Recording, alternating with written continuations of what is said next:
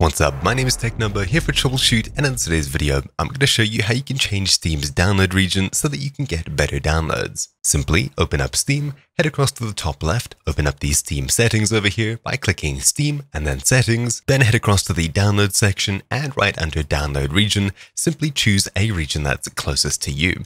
This is sorted by alphabetical order. In South Africa, we have 2 over here. If you're getting really slow download speeds, make sure to check if you have download restrictions enabled, and if so, make sure to disable them.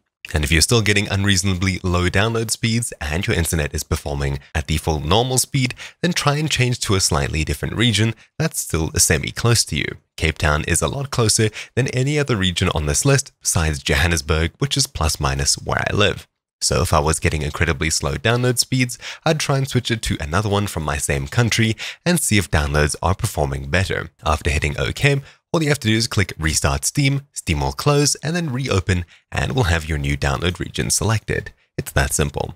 And there we go. The next time you start a download, it'll be downloading from your selected region and hopefully at a better speed. This will be especially noticeable for you if you had it set to a region that's far away, or you're using a VPN when you installed Steam or opened it up previously. But anyways, that's about it for this video.